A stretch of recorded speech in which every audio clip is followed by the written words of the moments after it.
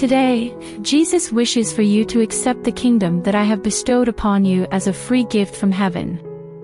That which is righteous is my kingdom. My kingdom is filled with happiness.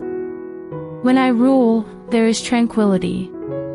The presence of my presence in your life can be identified by these. The gift of heaven that I give you right now is those things, and they are your portion. There is no exclusion for you. There is no exclusion for you. But I have received you at the set time, washed and cleansed you, so that you may seat at my table. Others have tossed you out and kicked you to the curb, but I have received you. To accommodate you in the face of your adversaries, I have set up a table for you. Attend with a hunger. You need to come to me with a thirst, and I will satisfy you with my goodness and my favor at every possibility. Bring the pressure up to the peak. According to the Father, there is pressure, and I am aware of this fact. Continue to push through and push back. Refuse to accept the denial. Do not give in to the pressure that comes from the opinions of men, for they will never agree with the blessing that I have bestowed upon your life. Put yourself in the position of the woman who confronted me in the media about the matter of blood and refused to accept no as an acknowledgement. As soon as she made contact with the hem of my garment, she was freed from her affliction. A garment's hem is not the only thing I have for you. I have a lot more. My favor and anointing are being bestowed onto your life as I put a cloak over it. If you draw from the virtue that is already present within me, then you will be restored to completeness. At this moment, I am your completeness. I am the one who will save you. In order to receive, press in. Today, the Father states that I am transitioning you from a position of authority to one of authorization. The requisition orders of heaven have been signed, and the path has been paved for you to ascend to a more elevated position in the sequence of events that have been predetermined. I am in possession of a strategy and a goal that will not be disregarded. For the same reason that I will not be refused, you will not be denied either. You cannot be excluded by the adversary. Despite the fact that accusations and claims are being made against you, I am the one and only great advocate who can wash and cleanse you of any stain without exception. There will be nothing that can separate you from my love. The absence of life, death, things in the present, or things in the past. During the sacrifice that took place at Calvary, everything was taken care of and paid for. The scepter that belonged to my Father was presented to me when I ascended from the dead and led those who were held captive at the time. It was safe to say that I held the keys to death, hell, and the grave under my control. What was made available to me, I freely distributed to the apostles, and I commanded them to spread the gospel throughout the entire world. As of right now, that authority is still in existence. Give in to it. In addition, I have never retracted those words, nor have I ever revoked the authorization of heaven that was behind me when I made those statements. Let us take possession of the keys to death, hell, and the grave now. As I release those who have been held hostage, I urge you to make it your mission to go out into the world and release those who have been held captive, to uncover the graves and to depopulate hell so that paradise can receive those who have recently been pardoned. You shouldn't wait for males to give you permission. Your phone has been rung. Because I have given you permission, all of the power that is necessary to make a change is now converging within you and all around you. Step into the place where blessings are bestowed, the Father advises today. As you are familiar with the experience of failing and falling short, you should now give yourself permission to get acquainted with favor, benefit, and blessing. I am doing something new in the earth, declares the Father. This is something that I am doing. I have no intention of putting you in a state of hopelessness, discouragement, or despair. I have no intention of putting you under. From the very beginning of the planet, there was a legacy that was intended for you to inherit. Even before Adam opened his eyes and rose from the dust, each and every one of your days was already written in my book. During the time that I was casting the stars in the heavens as a testimony of my benevolence and my love for you, you were among the sons of God who sang for delight. In the beginning, before the world was ever conceived, you were holy and blameless before me in love. You have always been this way, and you continue to be this way. Each and every other viewpoint does not originate from within my own head. I pray that this one tremendous truth finds its way into your heart. The thoughts that I have for you are not a secret to me. To provide you with a sense of hope and a future, thoughts that are not of evil but of good. That you may have a life that is worth living. Your tent is being expanded, and the stakes that hold it up are being strengthened. I am also growing you in accordance with the expansion of God. Expanding and promoting you is what I am doing. Continue along the path that I have designated. Refuse to let yourself become engrossed in the thoughts or mindsets of earthly things. Be purified of tainted thoughts and decisions that are contrary to God's will. In no circumstances should you give in to the spirit of the world, which would ultimately lead to your demise. Both the appearance and the sensation of disobedience are familiar to you. Do not travel to that location. Refuse to stray from the path that I have laid out for you. Repent as soon as possible if you discover that you have strayed from the path. Make sure that you do not let anything or anyone prevent you from reaching the place of blessing that I have designated for you on this day as your special part. Today, the Father instructs us to move forward from the past and into the future that I have planned for you personally. According to the Father, I have a lot of wonderful and powerful things that I wish to accomplish in this world. Nevertheless, I require a people who are ready, obedient, and modest. Pride is looking inward. To be humble is to lean forward. It is important to avoid dwelling on the past or allowing yourself to yearn for times that have passed. There are things that I have in store for you that will make the most significant achievements you have achieved in the past seem insignificant in comparison to what I will accomplish in you and through you in the future. Today, I have a plan for you that I have sketched out. There is a way that I have mapped out for you, and it does not lead you into the pitch black. At this moment, you are entering a more favorable day. The mercies that I have for you are refreshed each morning, and the opportunities that life has to offer are laid out in front of you like an uninhabited roadway. You have been led to believe that your better days are behind you and that you will never achieve the same level of success again. This is a lie that has been told to you by life and circumstances. In this way, the perspective of unregenerate thinking is tainted by contamination. The mind of Christ should be put on. Your eyes will be able to see what I have in store for you if you allow my mind to become your mind. At this very now, by virtue of your own free will, beloved, you must reject all of this corrupted thinking. The situation cannot be reversed. Let go of it. It is time to let go of the past and stop lamenting the fading glory of the accomplishments done in the past. Take a look up. Give yourself a good shake, and keep your eyes peeled for the day that I have promised, which is coming with a bright and fresh promise. In this day and age, the Father invites you to let my serenity to envelop you.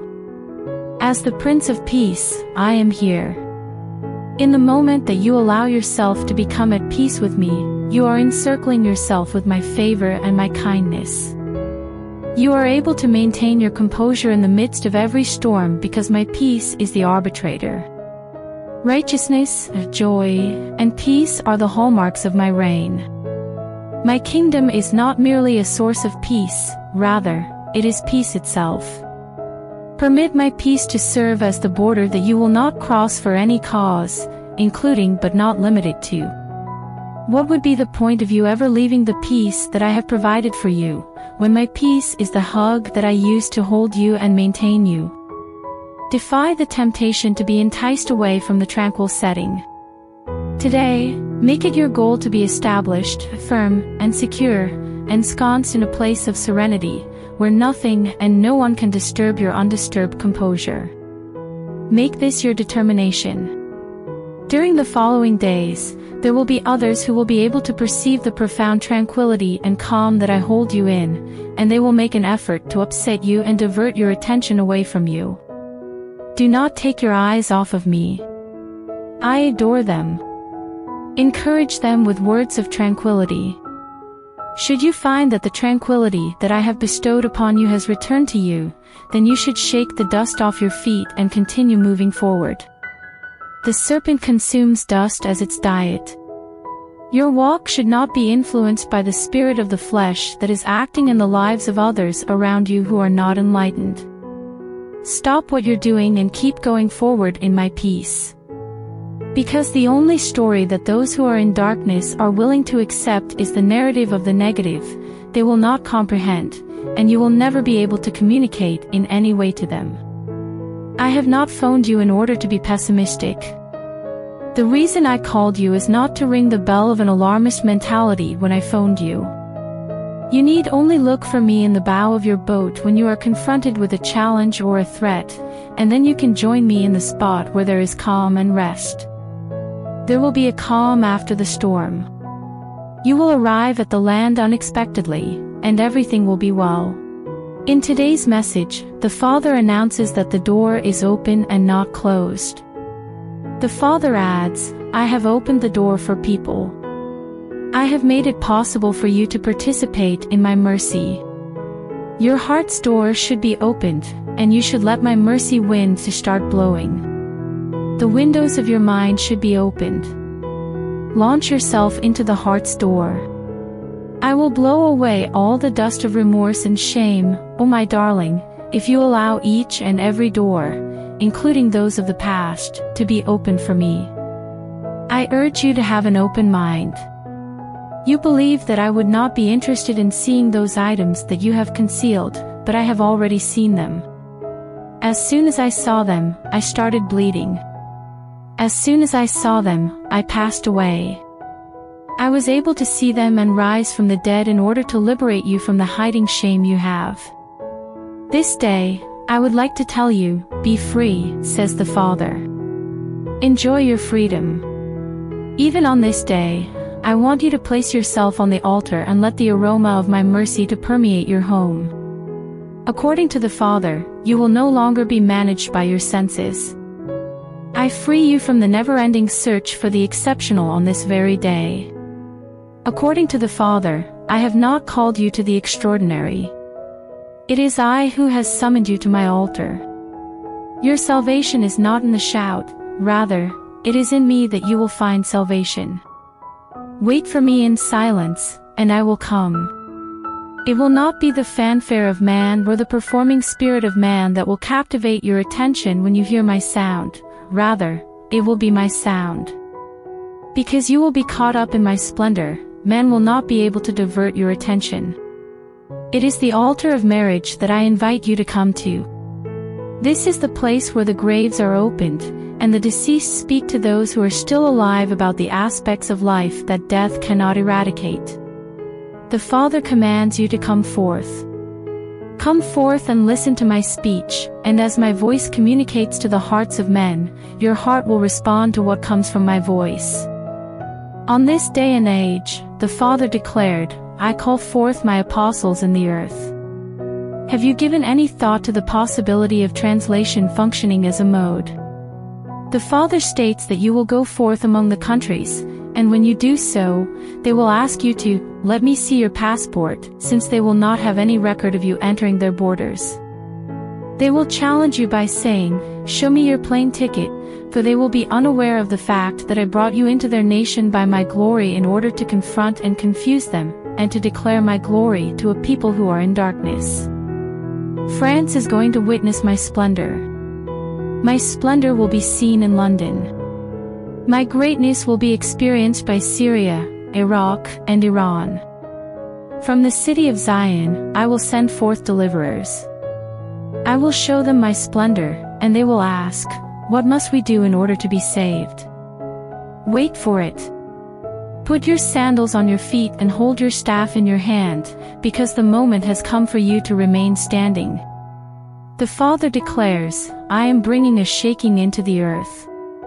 It was not a shaking that caused destruction, rather, it was a shaking that caused shackles to fall off and doors to open in the facilities.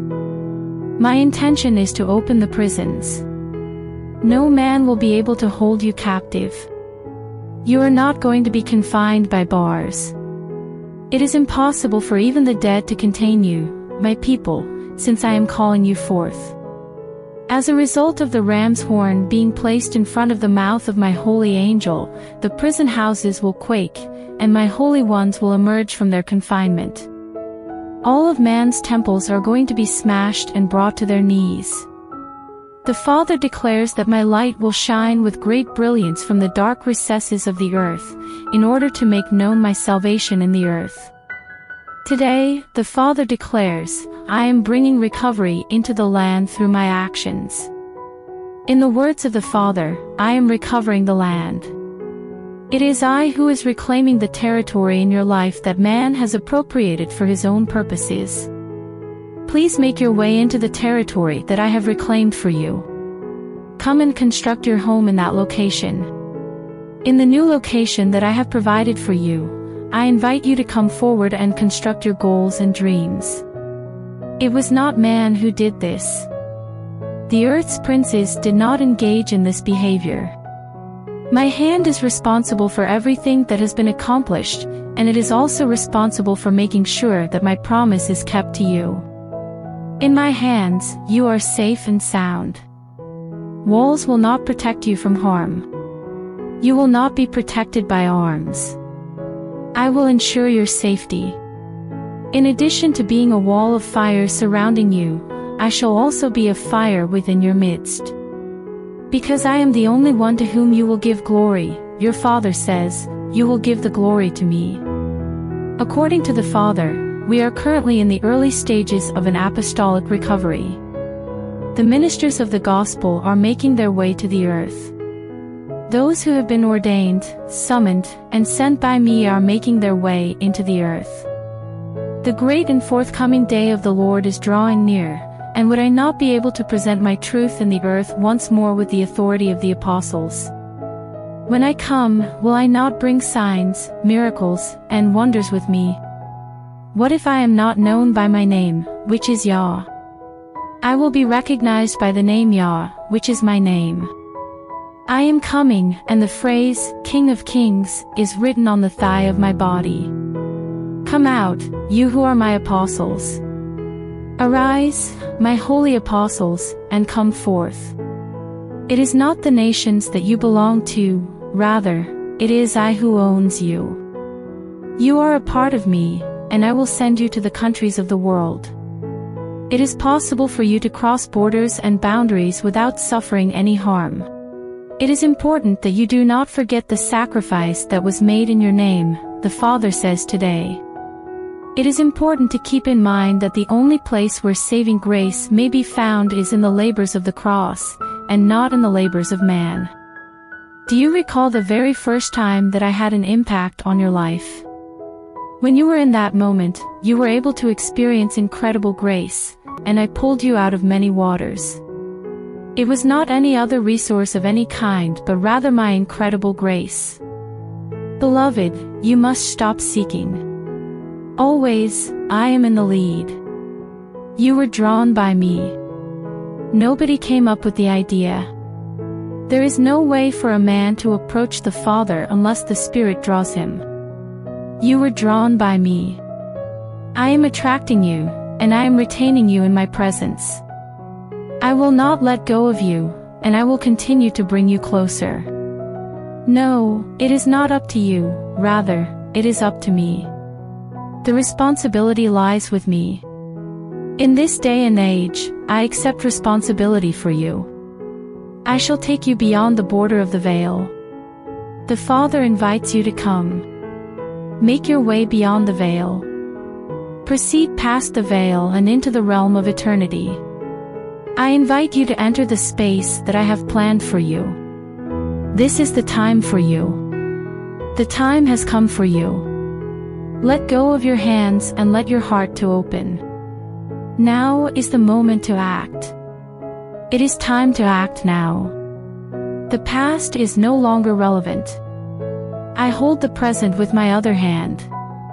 You must cast yourself aside and give yourself over to what I have in store for you today. Make the courageous step of faith that will lead you beyond the anguish and suffering, as well as the rejection of men. Do what I have commanded you to do. I have called you to be what you are. You are familiar to me. I am aware of your name, including the one that is kept a secret from everyone else. To step beyond the veil and into the area that I have prepared for you, I am calling you by that name at this very now. The Father asks you to ascend to a higher level today. The Father invites you to come. Send your offerings and oblations to the place where you are. Come with the sin sacrifice that I have made, since there is no other substance that can cleanse you. For the full and complete expiation of every transgression, you should leave all of the offerings that are associated with Cain behind and allow your contribution to be the return of the blood that was shed at Calvary. It is now safe to use you. At this point, you are complete. Currently, the new has surpassed the old. As a result of the newness that I have brought forth in you, the perverted entity has been consumed. Yes, you are clean. Today, my light is shining brightly for you. In spite of the darkest and most inaccessible parts of your history, my light is blazing brightly. Everything has been thoroughly cleaned. According to me, you are clean. You are welcome to come in. You are now free to enter. At this time, you are free to come forward and place the entirety of your burnt offering on the altar. At this moment, I shall be the recipient of the fragrant aroma of your life, which will be completely devoured by the flames of my altars. It is now the time of your Jubilee celebration. Now is the time to step out into the world. Each and every loan is paid off. All commitments have been relinquished. Your only obligation, according to the Father, is to love. You own nothing else. The Father asks his children, "What will you repay me? How will you compensate me, because I am the owner of everything? Not only is the earth mine, but so are the people on it. You belong to him. Your affection is the only form of payment that I will accept. My kingdom is a place where your love is the currency of the realm. I ask that you accept my love and give it back to me on this day. If you want to return your love to me in heaven, you must also return it to me on earth. I have engraved the words, amazing grace, and freely forgiven, on the coin that represents my love. This is relevant to you. As a result of the blood that was shed at Calvary, it is your responsibility. The grief, the anguish, and the pain were all alleviated by Calvary. Refuse to feel sorry. Turn down the rejection. Reject the rejection by saying, I am forgiven. I have been accepted. All that I require is found in you, and in that acceptance, which comes through you and in you, the Father adds, you are accepted in its whole and without condition. What does the Father have to say to you today? Would you like to travel to the mountain of the Lord? Are you willing to give up the refreshment that comes from earthly things and enter the region that is lacking in moisture and the place that is bright with sunlight, the Zion of God?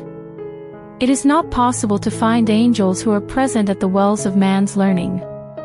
The wells of man are not attended to by clouds during the day or by fire during the night, yet, on my holy mountain, my brightness is so great that it overshadows everything. I invite you to enter my mountain, my darling. On my mountain, there is peace, joy, and the fullness of bread. In my mountain, there is completeness. Fearmongers will not be able to reside there. There will be no hateful person living there. You are going to be able to touch my face there in my mountain. In that location, all those who have a thirst for live waters will be able to taste them and no longer have a thirst for them. I invite you to enter my mountain, my darling. The plains of Sodom and the sameness should be abandoned. I will overshadow you if you leave the plains of man's conveniences and comforts and come to the cleft of the rock where I shall be waiting for you. Beloved, please touch my face. I want you to touch my hands. I want you to touch my feet. Please take a look at the wounds that I have sustained as a result of all of your wrongdoings and the indignities that you have committed. Use the tears of your love to wash my feet, since that is where I shall be waiting to greet you. Neither blame nor condemnation will be found at that very place. There, you will experience love and life for the rest of your life. My holy mountain is the only place where one can find an overshadowing of grandeur. There is no other place like as this. Arrive. I urge you to come with me. Go to a higher level. When you are in lofty places, allow your feet to be like hinds' feet. As you draw yourself higher and higher, allow your hands to grab hold of the rough crags at your feet. You should feel the angels who are attending you surrounding you and lifting you up. You are not going to fall. You are not going to fail. Arrive. Step forward and get to a higher level. Exactly for this purpose, you were created. This is the purpose for which you were formed. Today, the Father tells you that the time for your blessing has arrived. No longer are you required to continue reciting those same prayers over and over again. There are some prayers that are answered successfully, and the only thing that remains is to wait for the response. It is the Father who declares, "I am faithful to answer." You have been heard at the time that was scheduled. You have inquired of me on multiple occasions, and there is no need for you to continue to inquire. Are you aware that there is a period in time when the ability to get paradise is in your possession, and all you need to do is take a moment to catch your breath because the answer is going to materialize in front of you? There are instances like these, for sure. Rejoice, because the answer is not only on its way, it is now close at hand, and it is even right at the door. My faithfulness is something to rejoice in, declares the Father. Exult in the completeness of me. As a God who makes complete promises, it is precisely the fulfillment of those promises that is taking place in your life at this very moment. I am Jehovah Jireh, and I am the ram that becomes stuck in the thicket by accident. I am the source of all of your answers. Every single inquiry and requirement. I hear every scream that comes from your heart. Not only am I not ignoring you, but I am also not standing by and watching you suffer. I am right here among you. There is no way that I will ever abandon you. Never in my life will I turn my favor away from you. The Father commands you to come to me. No more playing hide and seek. Come to me and take in everything that I have in store for you. You can find rest in my bosom, and you will witness my faithfulness reshape and remold your life in accordance with my purpose.